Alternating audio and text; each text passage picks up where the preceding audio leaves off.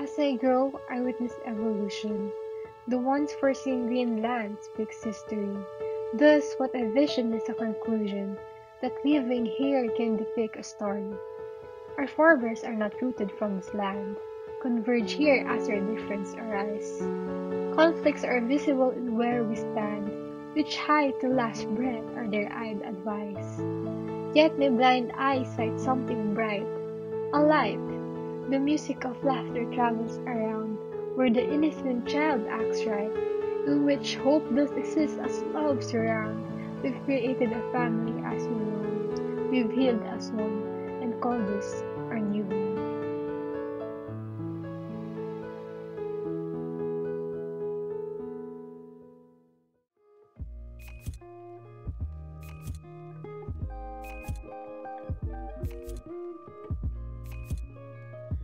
The first thing that we are going to tackle is the physical parameters. For the size and location, the size of the site is 450 square meters and it is located at Via Gabrielle Street.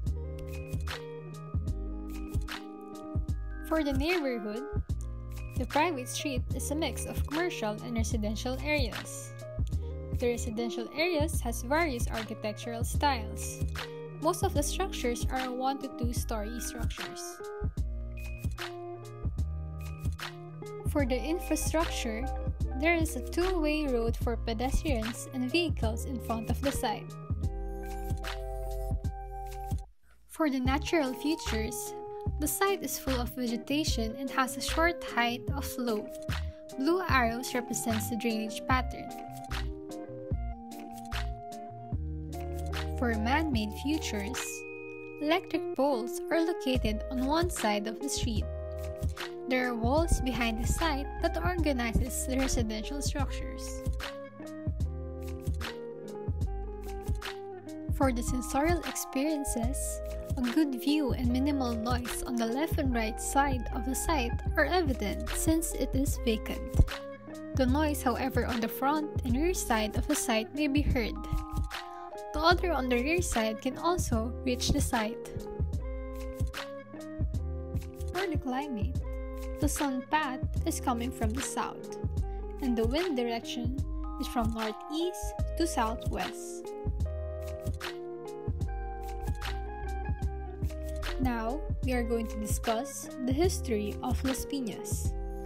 Las Piñas was one of the earliest fishing settlements on the shores of Manila Bay and was proclaimed a town either in 1762 or 1797.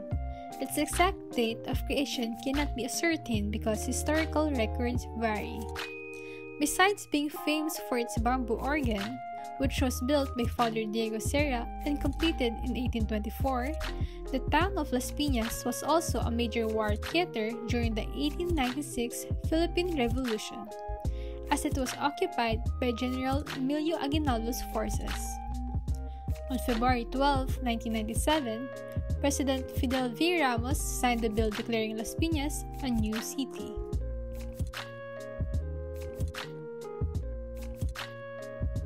For the demography of Las Piñas City, the population for the ages under 1 to 14 years old is 162,705. The population for the ages 15 to 64 years old is 343,751. The population for the ages 65 to 80 years old is 25,749. The overall population of Las Piñas City is 588,894. The working age group is the highest. Las Piñas City's population continues to increase every year. The word unity and harmony is what describes the spirit of this place. People who live near the place gather near the site to socialize and interact due to the sari-sari store and basketball ring near it. People of different age groups, gender, and social status can be seen uniting in this place. Most are from different provinces. Unlike other locations near the street, music of laughter and blissful memories are created in this place.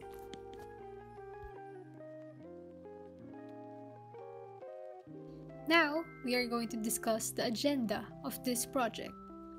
Our project goal is to strengthen the Filipino core values in the community, to encourage people to create friendly relationships despite differences and maintain the bond in the community, to create a safe environment for the community, and to develop an efficient design and sustainable structure.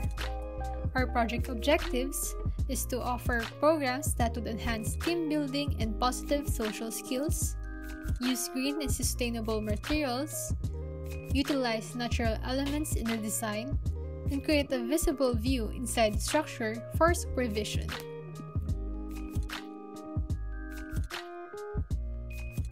On the first figure, the space for the site can be seen. On the second figure, there is now space for eaves and walkway. It is a two-story structure, and the second floor has a higher height compared to the first.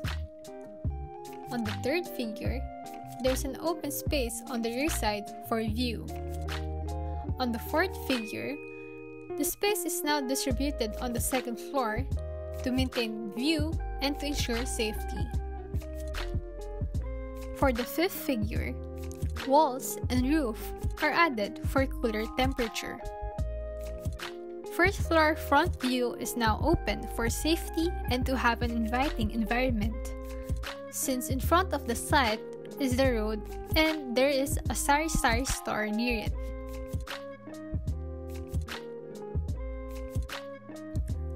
Brise-soleil and net window is now included in the structure to compromise with the weather, at the same time remaining as an open structure for security.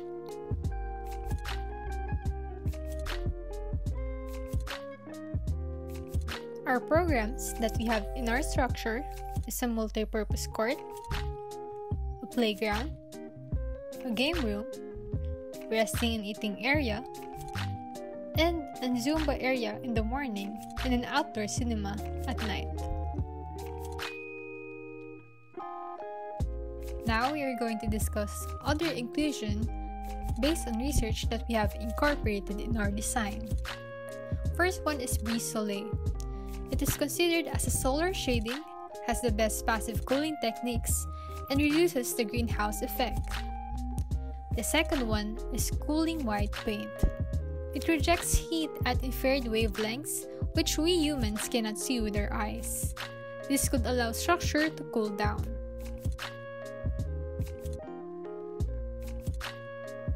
The third one is a net window.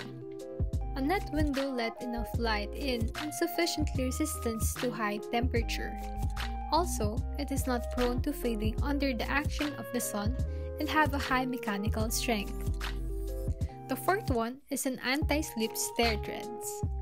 It reduces the risk of slips and falls in all conditions. Lastly, board games and sports. Board games and sports has brought people together from different cultures, ages, and backgrounds over a common bond and passion for the game or sport. It also improves team building skills, social skills, communication skills, and interpersonal skills.